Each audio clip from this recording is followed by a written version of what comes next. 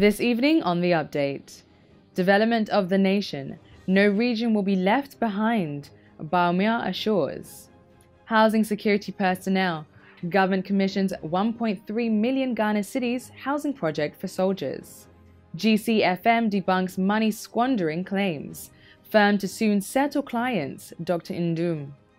Inconsistent power supply, power outages only temporary, Energy Minister.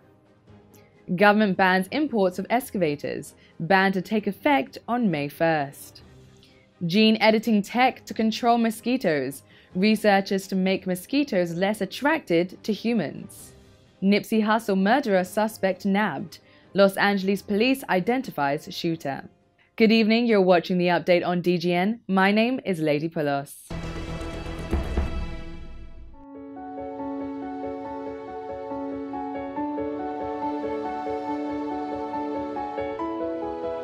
Vice President Dr. Mahamudu Bawumia has assured Ghanaians that no region will be left behind in the development process of the nation. According to him, each area will continue to have its fair share of growth and development. He made this known on Sunday in Wale Wale, where he observed the 7th annual Mawlid celebration to mark the birth of Prophet Muhammad. The Vice President was with the National Chief Imam, Sheikh Osman Nuhu Shah Butu, Sheikh Abdul Wadud Haruna Sisi, and Sheikh Mustafa Ibrahim. He reiterated President Nana Addo Dankwa Akufo-Addo's resolve to fulfill his promises to the people of Ghana. Meanwhile, he observed the need for Ghanaians to live in harmony regardless of their differences in religious beliefs.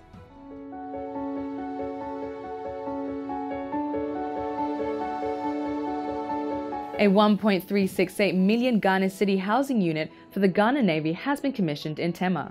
Following the success completion of the construction of 168 housing units at Community 3 in Tema for the use of the Bureau of National Investigations, BNI, the government contracted Amandi Holdings Company to construct 368 units, which contain 128 three-bedroom and 240 two-bedroom units in 23 blocks named Paradise Barracks. The Ghana Navy is the only service in GAF that does not have a proper barracks anywhere in the country, but a few units in the Tema and Takoradi. Thus, the Paradise Barracks becomes the maiden modern barracks for the service. The non-existence of the barracks has negatively affected the mobilization of personnel to emergency responses, in effect undermining operational effectiveness. Speaking at the commissioning, Vice President Bawumia observed that government's main consideration for the continuation is that the community matters a great deal in the support of families, and it is therefore prudent for personnel of GAF to have decent and better accommodation without the stress of where and how to find comfortable residences for their dependents. He intimated that the modernization of facilities and the improvement of accommodations for GAF in military barracks will contribute positively to the morale and esprit de corps of security services. He hinted that in a fortnight, government would roll out a program it calls Barracks Regeneration Program, starting from Tamale in the northern region to invest in rehabilitation and upgrading of living quarters nationwide. Dr. Bawumia also revealed that 10,000 housing units are to be constructed for GAF, police, prisons, immigration service, national fire service, and the judicial service, and that government is in talks with Amandi Holdings for Phase 3 of the Security Services Housing Scheme, soon to be kick-started. On his turn, the Minister of Defense, Dominic Nitiwu, urged all traditional authorities not to demand compensation from government after they gift lands willingly for GAF's development.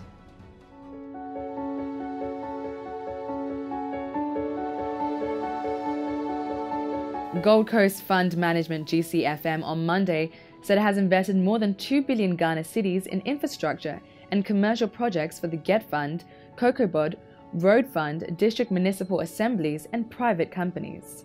The company is therefore working with quiet assertiveness with government agencies and private sector organizations to pay what is due to Gold Coast so that it would use the funds to pay the emergency needs and interest arrears of clients. A statement signed by Dr. Pa Ekwesi Ndum, the chairman of Group Ndum, debunked the allegation that investment of clients had been sent abroad. Dr. Ndum explained that it would be more prudent to allow investments to run their course before calling them. Many people would lose money should the company redeem its investments before they gain full value, or should it sell its assets. The GCFM said it was because of the astute decisions and the benefits over the years that the clients had made it the biggest fund manager in the country. The company has since last October run into some liquidity problems largely over the high debts owed to it and panic withdrawals by clients following the collapse of Men's Gold and some investment companies. The Securities and Exchange Commission also directed it to halt its structured finance product. GCFM says it's working with the regulator to roll out alternative valuable products for its clients under the scheme, while it paid off over a period those who would insist on opting out. It has so far paid more than 60 million cedis to clients.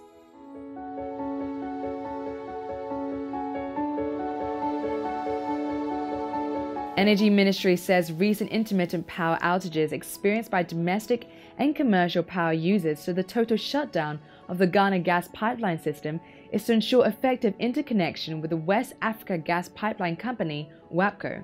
The tie-in of the two company systems is to ensure reverse flow of the surplus of gas at the Aboise Thermal Power Enclave to Tema Power Enclave for power generation. This is expected to increase the country's natural gas capacity from 120 million standard cubic feet (SCF) of gas per day to 330 million SCF per day. The interconnection would also take the burden on government for having to pay $400,000 penalty daily to the contractors for delays. Addressing a news conference in Accra on Monday to update the public on the intermittent power outages, Dr. Benjamin Asante, the Chief Executive Officer of Ghana Gas, said on Saturday, March 30th, Ghana Gas shut down its system for effective interconnection of its pipeline system with WAPCO for the next 10 to 12 days. He explained that the pipelines of the two companies had to be shut down and depressurized to enable them to take out the flammable gas from the system to facilitate the interconnection process. Dr. Asante added that the other equipment and facilities, such as the gas regulator, heaters, metering and piping devices, were supposed to be modified in order to meet the intended purpose. Mr. William Oreku Edu, a Deputy Minister of Energy in charge of power, said government wanted to reduce the barest minimum the disruption of the power supply to power consumers in the country. Mr. Edu, on behalf of the government, apologized to Ghanaian power consumers for the recent power outages and assured that it was doing all things possible to bring the supply of electricity to normalcy. Meanwhile, the country has been forewarned to expect some more power outages for the next 21 days.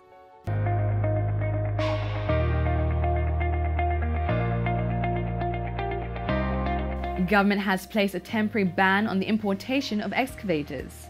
The ban, which is expected to take effect from May 1, 2019, forms part of government's efforts to combat illegal mining, popularly known as galamsey. Minister of Transport Kwaku Ofori-Asiamah announced the ban in a statement dated April 1, 2019. According to the statement, at its sitting on 27th March, Cabinet placed a temporary ban on the importation of excavators. It explained that this has become necessary following government's decision to regulate the use of excavators, especially in its efforts to combat illegal mining phenomenon popularly referred to as galamsey. The statement observed that the Trade Ministry and the Customs Division of the Ghana Revenue Authority (GRA) have been taking note of the ban. Well, it would be recalled that the Ministry of Transport served notice on March 12th that it will go by March 31, 2019, go after mining companies that have refused to register all their earth-moving vehicles, including bulldozers and excavators, but using them for operations. The ministry was of the view that the practice was in violation of the law. A statement issued and signed by Mr. Ofori-Asiamah at the time explained that the Driver Vehicle and Licensing Authority (DVLA) was mandated by law to license and register all motorized vehicles, but noted that this has been flouted by owners of some of these vehicles who are using them for mining sites. As a result, the ministry gave owners of excavators up to March 31, 2019 for such persons to register them with the DVLA, if they have not done so, indicating that it is part of efforts to sanitize and regularize mining operations in the country.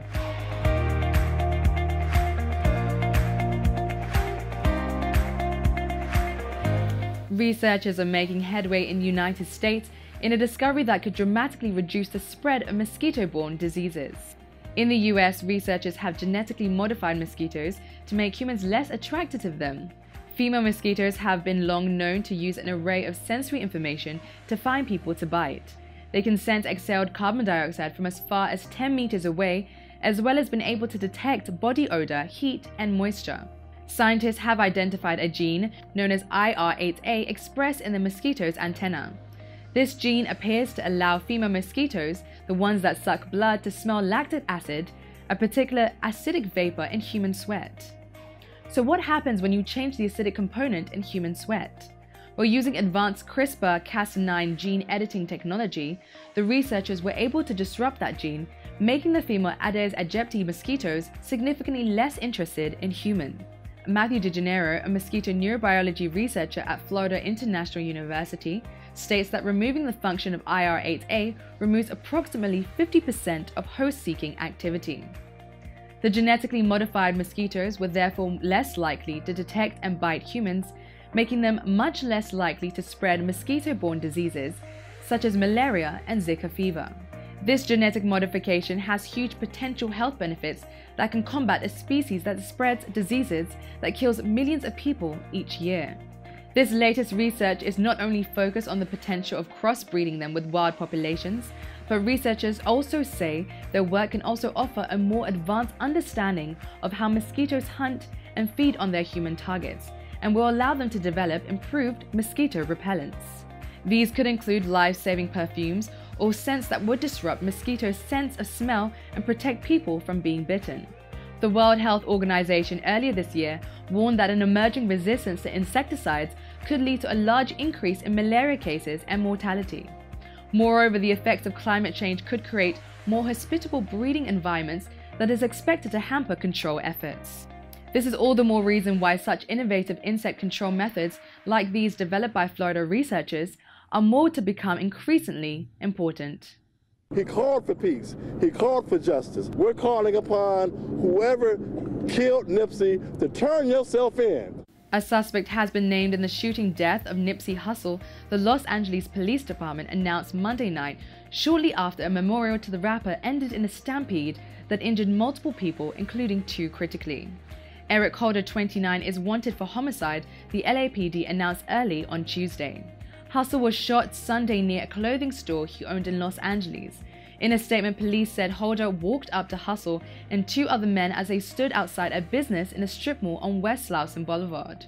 He fired multiple times at them and then ran into a nearby alley where a vehicle driven by an unidentified female was waiting for him, police said. Holder entered from the passenger side and the vehicle fled. Well, we do hope justice is served.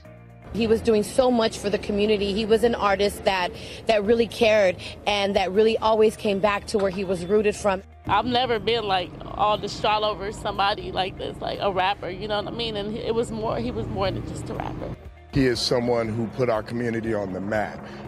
People thought that our community was just about violence, and Nipsey put a change to that.